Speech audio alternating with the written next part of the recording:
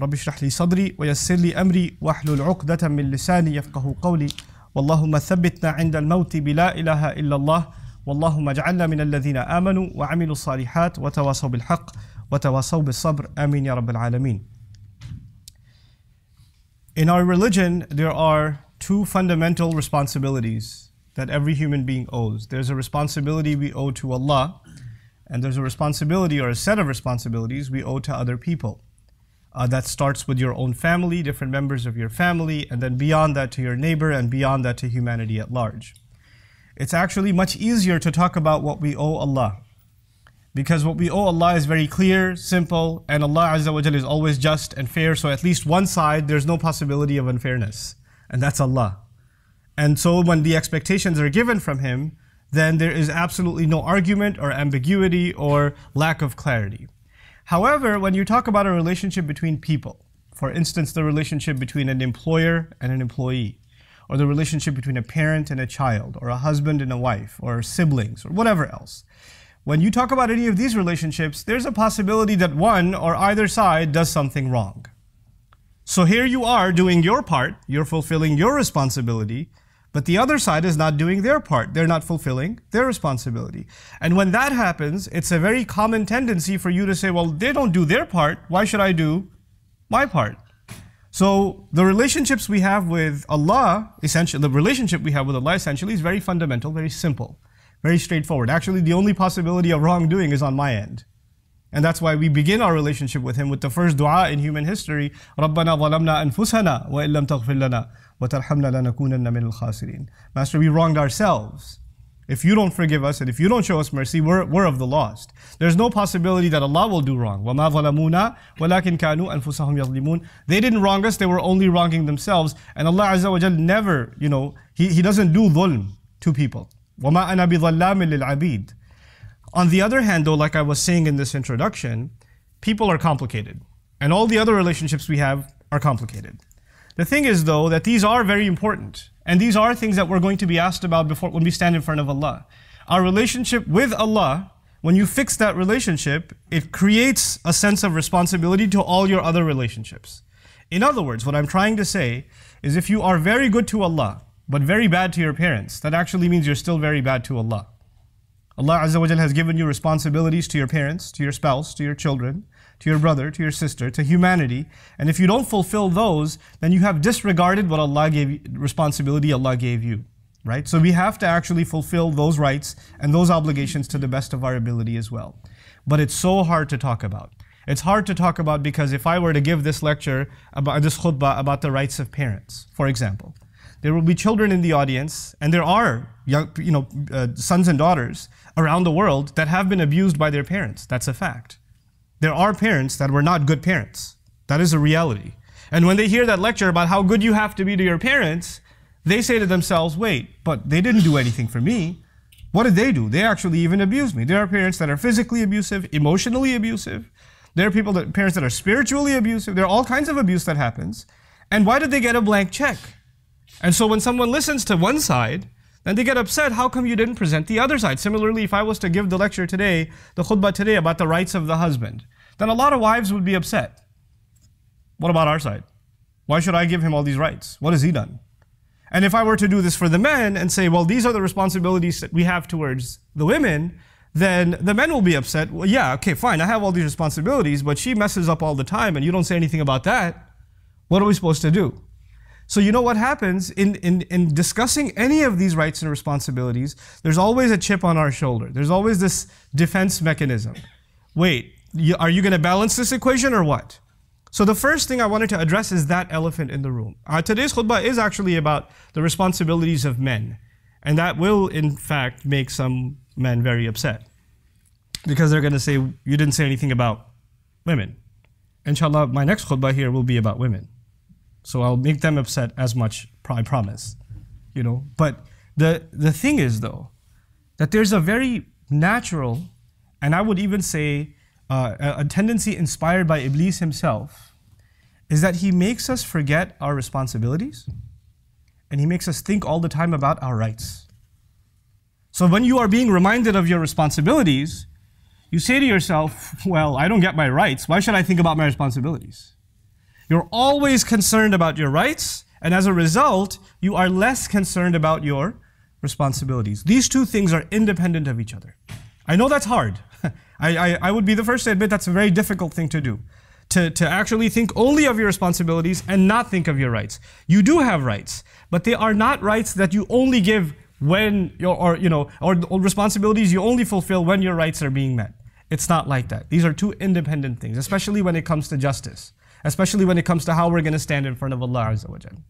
So now what I wanted to start with is the definition of a particular word that defines the relationship between husbands and wives. Ar-rijalu qawwamuna 'ala an-nisa. The phrase Allah used in Surah An-Nisa is that men are qawwam over women.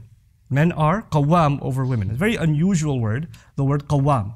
And that seems to be the foundation of how this unit is supposed to operate. And what men owe women and how women are to react to men is captured in this one phrase. Everything else, it's a long ayah, everything else that follows in this ayah is actually in the shade of this one statement. So if this khutbah is dedicated to that one statement really. Ar-rijalu qawwamuna 'ala an-nisa. And that fundamental word, qawwam, and what does that mean for you and me? The word qawwam comes from the Arabic word qiyam, to stand. And it has several implications. It's one of the very fluid words of the Arabic language. It's a very powerful choice of Allah for this word to be used. There are many other words you can use, but this word in particular, one of the things that makes it unique is that it shares its origin with one of the names of Allah too. Allah's name in Ayat al-Kursi, Allahu la ilaha illa huwa al-hayyul qayyum, the word al-qayyum is actually from the same origin as the word qawwam. Now I highlight that for a reason. I highlight that because when Allah's name is being used, qayyum, then we have to understand that name fully in all of its meanings to appreciate the beauty of that name. And also that word itself becomes now sacred. And to take some of its meanings away or to add meanings in that are not there is rather blasphemous. Because it's sacred. It's from one of the names of Allah Himself. Derived from it is one of the names used for what we are supposed to emulate. Now, the first of them, naqidul julus. Qiyam means standing, like not sitting. But from it is implied activity, like someone who's constantly engaged in something. Someone who's never passive. Someone who, you know how there's autopilot? Or there's cruise control in your car? Right? Or there's a machine that can, once you turn it on, it just runs on its own. It doesn't need to be constantly operated. That's not what we're talking about. We're talking about the exact opposite. Something that doesn't function until you actively involve yourself. You cannot just press the on button and let it go. And this is actually it's kind of funny, but the way they explain this in etymology is by means of an ancient poem. There's a slave, we used to have slavery back in the day. So the slave is about to be sold. And as he's about to be sold, he says, please don't buy me. And he says this statement, فَإِنِّي فَإِذَا جِعْتُ أَبْغَضْتُ قَوْمًا وَإِذَا شَبِعْتُ then he says, أَحْبَبْتُ نَوْمًا. He says, don't buy me, because if I'm hungry, I get really annoyed. I'm not active at all. I don't feel like doing anything. So you're not going to get any work out of me. Especially when I'm what? Hungry. And if I've eaten well, I just love sleeping. So, but when he says I'm hungry, I'm not active at all, he used the word qawman. And I'm suggesting here, what I'm trying to tell you here is the meanings of that word include someone who's constantly active. Now that's the first hint to myself and you about relationships. This relationship is not something that will carry itself. You'll have to actively maintain this relationship. There's something, the love between spouses is not something that just carries on. It has to be maintained and nurtured and flourished. It needs to be something that one needs to come back to. You cannot assume that it's there. It can dry up and it can fizzle away. The assumption that something has been forgiven or the feelings of hurt are gone. That assumption, the hurt doesn't go away on its own. You have to work on getting rid of it. You have to fix it. So there's an active role necessitated. You know, sometimes people are living under the same roof. They're not talking to each other for years. Or not any real conversation anyway. How was dinner? How was work? How was traffic? Okay, I'm just gonna watch TV now. And years go by and people actually haven't had any conversation. They haven't built any relationship at all. The only thing they share is a roof. That's all they share. That's not what men are supposed to do. And it's particularly difficult for men to be active in fostering a relationship because we're not much of a talker anyway.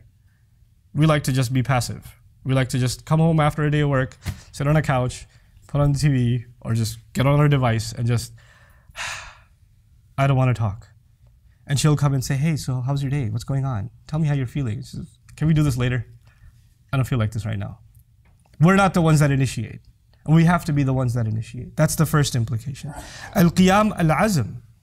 Qiyam also means commitment.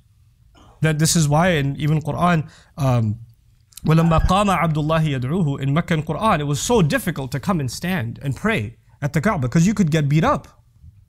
And so when someone made the commitment to pray, despite all of the challenges ahead of them, the word qiyam was used for it. Similarly, the people of the cave were terrified to testify in front of the entire village because they're going to get slaughtered if they testify that there's one God, when everybody else worships multiple gods. But إِذْ قَامُوا فَقَالُوا, يعني إِذْ عَزَمُوا فَقَالُوا, as Mufassirun say. To make a commitment, to commit to something. Men have to commit to this relationship. And here, this is the real reason I brought up this khutbah. I'll go through these meanings rather quickly and then get to the fundamental piece that I wanted to get to. Qiyam also means thabat, constancy. You have to, and from it actually comes the word qiwam. And qiwam is nizamul adr. Actually, nizamuhu wa imaduhu, the pillar of a building, is also its qiwam. The thing that holds something together and the thing that maintains, that you can rely on all the time. Furniture can move inside of a house. Walls can move. Pillars can't move. Pillars have to be a constant. We have to be the constant in our families for our women. They have to be, we can't be fluctuating. Yesterday you said this, today you're saying that. Yesterday you said this is okay, today it's not okay. You can't be fluctuating, you have to be constant. And that's one of the other implications of the word qiwam. And finally, one of my favorites, from it comes the word qima. Not the ones that they see eat. But qima is actually value, thamanu shay. That a man being qawwam is actually responsible for letting his spouse know how valuable she is. He gives her value. He appreciates her. He acknowledges her. He lets her know that she's beautiful. And a lot of men actually do the opposite. Let her know how fat she is, how ugly she is, how short she is, how dark she is, how freckled she is, or whatever. And they'll do that constantly, putting her down, demeaning her value. You know, or insulting her intelligence. God, you're such a horrible driver. You're so annoying. Why can't you just take the normal right turn like everybody else? You know, why are you in this lane? Why aren't you in that lane? Constantly putting her down in some way or the other. And a qawwam is someone who gives value instead of taking value away. Like if the woman feels, you know, stupid when she's around her husband, when she feels ugly when she's around her husband, when she feels valueless when she's around her husband, then he's not being a qawwam to her. This is what we have to be, qawwam. Now I wanted to highlight all of this in one particular context. And that is, before we become better husbands and by the way, the ayah is not just about husbands. It's ala nisa. It's actually, this is the kind of thing we're supposed to do for our mothers, our sisters, our daughters. It's actually broadened. And then it's made more specific about the spousal relationship. But the reason I was probed to bring this topic up as a khutbah is because recently I've been engaged in quite a bit of travel. And what I do when I travel and I speak in different communities across, more recently was across the United States and somewhat in Europe. After a program is done, I spend a few hours just talking to people. People just come up to me and they ask me all kinds of questions or share concerns. And overwhelmingly, the women that came and spoke with me about how their husbands they're good husbands, but they allow her in-laws to be abusive. In other words, they live joint family system or whatever it may be, or the husband has his wife, but he also has his parents, and the parents are abusive to the wife, and she has to put up with it. And he says, "I can't do anything. They're my parents. What do you want me to do? They're going to say things to you, but you should just be patient, because I'll always side with my mother. I'll always side with my father, etc." What happens here is there are two lines that have been crossed. On the one hand, as a husband, your responsibility is to your wife. You took her from her family. You took her from the protection of her parents. She had a wali, she had a father. And his job was to make sure she stays happy, safe, she's not insulted or humiliated, she's protected from all forms of abuse, physical, emotional, spiritual, all kinds of abuse. That was the father's role. And when you signed that nikah, and when you said you agree, then all of those roles were shifted over to you. You're supposed to be as protective of her, even more so, actually, than her father was. Because your relationship with her actually even goes further. She's even the mother of your children. There's more here. And so you were supposed to be a shield around her. At the same time, you are also a son to your mother, a son to your father. And this religion teaches us that we cannot even say oof to our parents. You can't raise your voice to your parents at all. Now you are being pulled in two different directions. You have these enormous obligations to your spouse. Mithaqan ghalidha, the Quran calls it. A heavy contract, a heavy agreement. It's not a light thing, marriage. And on the other hand, you have this enormous responsibility to your parents. And sometimes they make you pick which one you're going to be good to. And your job is actually to draw a line and say, this is what I will do for my wife. This is how I will take care of her. And this is how I will protect her. And to let your parents know, you can say whatever you want to me. You can beat me up, you curse me out, I'm your kid. You do whatever you want, that's fine. I'll take it. But you can't touch her. You can't say a word to her. She's not yours. She's not your responsibility, and she's not your child. Especially the culture I come from, you know what they say when the girl's getting married? They say, oh, she's like our daughter. Oh, it's like we have a new daughter in the family. Beware when you hear those words. Girls, be thoroughly warned. Because when they say she's like our daughter, trouble is looming. Just a couple of weeks later, there's going to be commentary about how you didn't cook, or you cooked, with too much salt, or, you're lazy, or you didn't clean, or some stuff is going to begin. No. The relationship between this woman and her husband's family, first and foremost, is a relationship of mutual respect. She has to be treated with respect, and she has to treat with respect. When it comes to rights and obligations, she is under no obligation to obey your parents. I'm sorry. I'm sorry in that I feel sorry for you that you believed that for so long. But your wife has no obligation to obey your parents. And if you are forcing her to obey your parents and serve your parents, you are engaged in an act of injustice. You're being abusive. You're not a qawwam. You're not the qawwam Allah made you.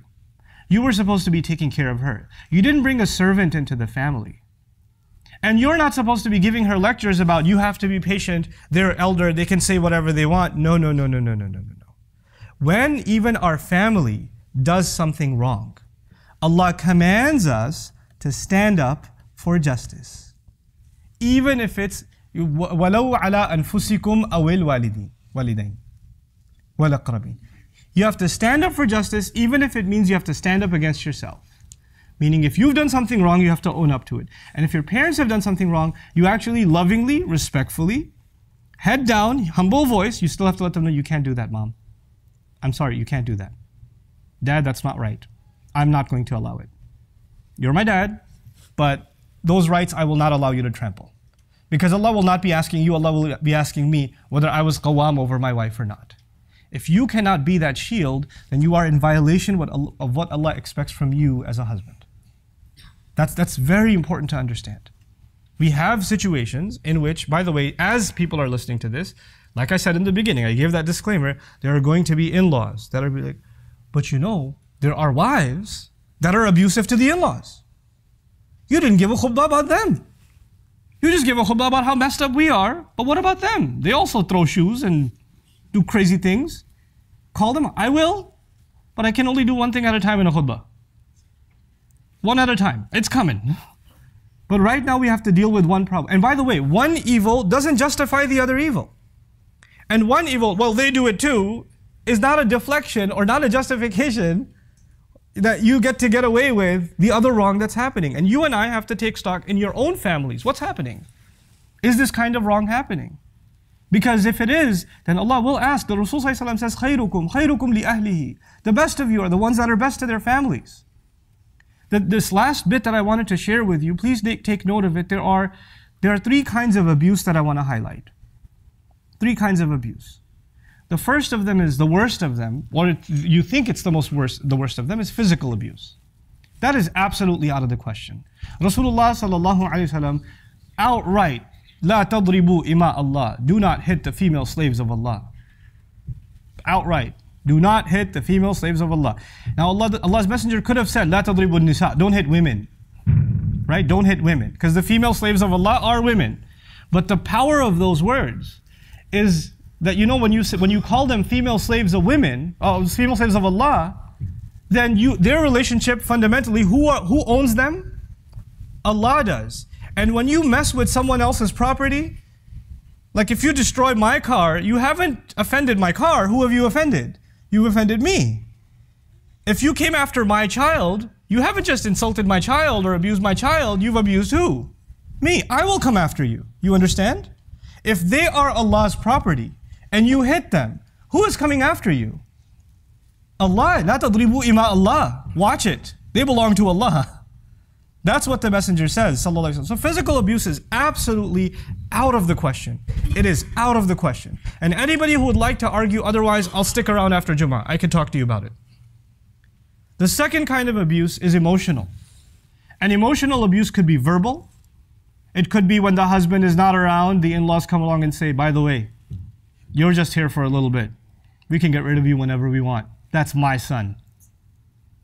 And when the husband's home, then how are you? You're so sweet. You're so kind. And this girl's going crazy like, when he's not around, they turn into the devil. And when he's around, they turn into an angel. So when I try to tell my husband that they're crazy, he says, what are you talking about? They're so nice. You're crazy. And this is a kind of emotional abuse. A husband and wife have to have a trusting relationship. They have to. If you don't have trust, you have nothing. There's nothing there. This is not a blood relationship. Marriage is a contract, which means you agreed to share a life together. And that requires the utmost amount of trust. If you can't even trust what she's saying to you, if you think that she's lying to you all the time, then what makes this marriage a marriage is not there. It's not there. For you to say, oh, I can't believe that, I can't believe that. Well, if you can't believe it, then I don't know if you're in the right marriage. There's something fundamentally wrong. Something far deeper than just abuse. There's not even a trust left inside the marriage. Emotional abuse is sometimes verbal, and sometimes it's not even verbal. Sometimes it's the way you're looked at. Sometimes it's the way people sit around you. She comes into the room, they get up and walk away. They don't even turn their face this way. They change the tone of their voice. Sometimes even the way in which you say, wa alaikum assalam. She says, assalamu alaikum. Mother-in-law says, wa alaikum assalam. Or she doesn't say anything at all. That's a pretty abusive statement, to not say anything at all. And then she can turn around and say, maine kya kaha? What did I say? I didn't say anything. That's emotional abuse. And it's unacceptable. The last of the abuses, though, is the scariest one to me. And that's spiritual abuse. When the wrong is done, and then the religion is quoted. Allah says you have to be good to parents. This is what Islam teaches you. And they'll do the wrong, and then they'll invoke Allah and His book and His Messenger sallallahu alaihi wasallam, who are completely innocent of this nonsense. And then that's the religious or spiritual kind of blackmail and abuse that goes on in families. This needs to come to an end in your family. I'm only talking to the men right now. I'm not upset with parents. I'm not upset with, with anybody else. I'm not even upset with you, but I'm just giving you and myself a reality check. Look, our parents are not evil. They're not. They were brought up in a certain culture. They were brought up in a certain environment. They have certain norms that they've come to become used to. And some of those things are not right, but they don't realize that. They just do what they think in their mind is right. They're not. Nobody's purposely evil. They're not. Even though some women believe that about their in-laws. Nobody's intentionally evil. Everybody just thinks from a very different point of view. You, however, are in the middle. You're in the middle of two worlds that are pulling at you. And you're going to have to you're going to have to be the voice of reason and justice. And you know what that means? Sometimes you're going to have to take the side of your parents. And sometimes you're going to have to take the side of your wife. Because nobody's always right. And sometimes you will make a mistake too, and then you'll have to admit that you made a mistake. That's going to have to happen too. Which means the role that you are in, this middle role that you're in, is a very difficult one, and it's a role in which you will constantly be the object of criticism. Somebody will criticize you all the time. Because whatever decision you make upsets someone. Somebody will, congratulations on being a man. That's what it comes with. That's the role you have to play. الرجال قوامون على النساء. Congratulations. That's the role Allah has given us. If you don't understand that, you feel like this ayah is about this absolute authority Allah has given us, and we get to do whatever we want with the women under our authority. The word qiyam has nothing to do with authority, first of all. It has to do, like I said, with being active and making sure that you constantly check yourself and make sure that the relationship remains healthy, is commitment, is constancy. From it comes the word istiqama, which means fairness, even al-adl. One of the meanings of istiqama is adl, that they maintain fairness over it. One of my favorite meanings of it that I didn't even share with you is qum. From qiyam comes the word qum, which means al-qasd. Men are supposed to be not only there for their women in terms of caretaking and protection, they're supposed to give their women a sense of purpose and direction. They're actually supposed to, in a sense, even be mentors to their wives. Mentors to them, advisors to them. This is what you should do. Hey, let me help you fulfill this goal or that goal. How many times there are, especially in abusive family situations, there are women that used to have goals. I want to start an orphanage. I want to do this. I want to write a book. I want to do that. And they don't get to do any of it. Who is supposed to encourage them and open up that door for them and say, yeah, you should do it. I know you make a mean paratha, but you can also write a book. You should work on that. Who was supposed to encourage them and do that? That was supposed to be the husband. He was supposed to open that door. So I pray that Allah Azza wa Jal gives us and our children the ability to be raised mentally as qawwam, and the abuse that is happening inside of our families, that we're the reason that it comes to an end. I'm not giving this khutbah that you go home and you start fights. That's not why I gave this khutbah. Ladies, I did not give this khutbah so you go say, hey, watch this video. Don't do that. That is not why I gave this khutbah. It's for men to do an introspection of themselves. That is part of the selfishness that we have now adopted. Everybody hears a khutbah or a lecture or a talk and they think, well, this will be really good for my rights. Everybody should be thinking this will be good for my responsibilities. Don't become selfish in this religion. This religion is about you serving Allah first and foremost. So we just take stock of ourselves. And when you do go back and try to implement some of these things, even implement them with mercy. Even if your parents are doing wrong and you're correcting them, you're not a police officer and you're not a judge. You're a son still. Even if you're going to correct them, you're going to correct them with love and mercy and care. You're going to be tactful and careful about it.